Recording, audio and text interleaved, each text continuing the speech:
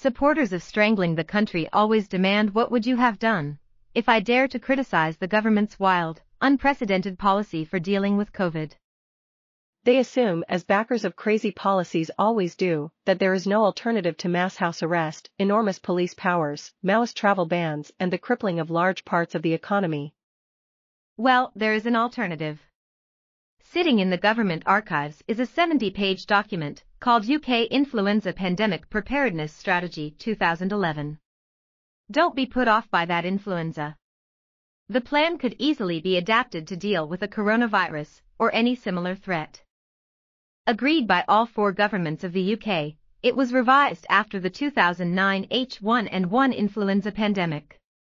It is typical of careful, common-sense UK state planning before the hysteria outbreak of March 23, 2020. But it was ditched in a moment of madness.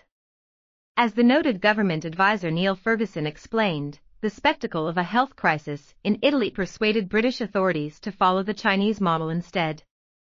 He described how SAGE, the government's scientific advisory group, had watched as China's despots embarked on an unheard-of form of disease control by shutting down an entire province.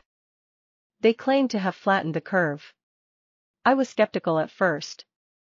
I thought it was a massive cover-up by the Chinese. But as the data accrued, it became clear it was an effective policy. Then, observing the crisis in Italy, SAGE asked itself whether such ferocious methods could be applied here. It's a communist one-party state, we said. We couldn't get away with it in Europe, we thought. And then Italy did it. And we realized we could. What he meant by get away with it, I am not quite sure. But the document, which can be found on the internet, to which I provide a link on the Peter Hitchens blog and on my Twitter feed at ClarkMicah, has many interesting things to say. It is very concerned with maintaining freedom and keeping society open, listing as objectives, minimize the potential impact of a pandemic on society and the economy by supporting the continuity of essential services, including the supply of medicines, and protecting critical national infrastructure as far as possible. Supporting the continuation of everyday activities as far as practicable. Upholding the rule of law and the democratic process. Preparing to cope with the possibility of significant numbers of additional deaths. Promoting a return to normality and the restoration of disrupted services at the earliest opportunity. It stresses proportionality. The response to a pandemic should be no more and no less than that necessary in relation to the known risks.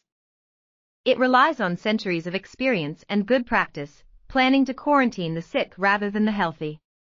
It recommends simple hygiene. It supports school closures in some circumstances, but this is because influenza seriously affects the young, and is known to be spread through schools. And it has interesting things to say about masks. Although there is a perception that the wearing of face masks by the public in the community and household setting may be beneficial, there is in fact very little evidence of widespread benefit from their use in this setting. On the closing of borders and restricting travel, it says, modeling suggests imposing a 90% restriction on all air travel to the UK at the point a pandemic emerges would only delay the peak of a pandemic wave by 1 to 2 weeks. Even a 99.9% travel restriction might delay a pandemic wave by only 2 months.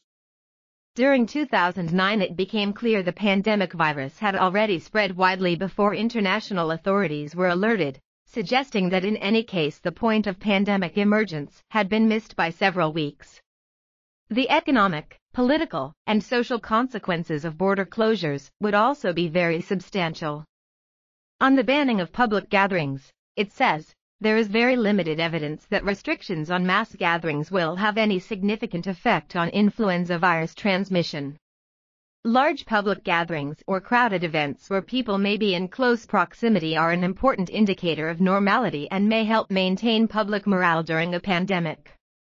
It adds, there is also a lack of scientific evidence on the impact of internal travel restrictions on transmission, and attempts to impose such restrictions would have wide-reaching implications for business and welfare.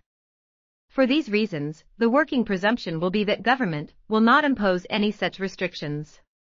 The emphasis will instead be on encouraging all those who have symptoms to follow the advice to stay at home and avoid spreading their illness.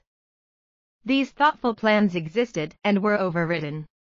Instead we copied the Chinese police state, which silences dissent, imprisons ethnic minorities in tyrannical labor camps, and has recently insulted us by vaporizing the freedoms we left behind in Hong Kong, and which it promised to maintain at least until 2047. There was an alternative. There still is. It can hardly be claimed that the repressive panic policy which we have followed has been a great success. Of course, Winston Churchill was not perfect.